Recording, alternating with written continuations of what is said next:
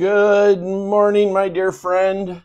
I hope you're well today. It is a beautiful Sunday, April the 2nd, and our reading for today is 2 Samuel chapters 1 through 3. And we've selected for our reading today 2 Samuel chapter 2, just verse 1. Just a simple little concept. It says, "After this, David inquired of the Lord, 'Shall I go up into any of the cities of Judah?'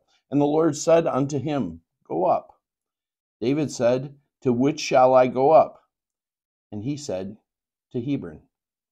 And we see David having just this simple little conversation with the Lord.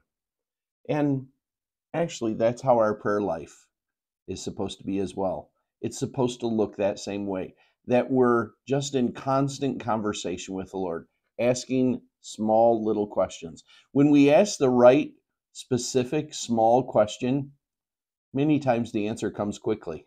It's when we ask the deep, difficult questions that it takes time. So I just want to encourage us today. Let's go to the Lord with the small things, because those small things add up to a life of change. Let's go to Him in prayer today. Heavenly Father, we come to you today. Lord, we want to come to you often today.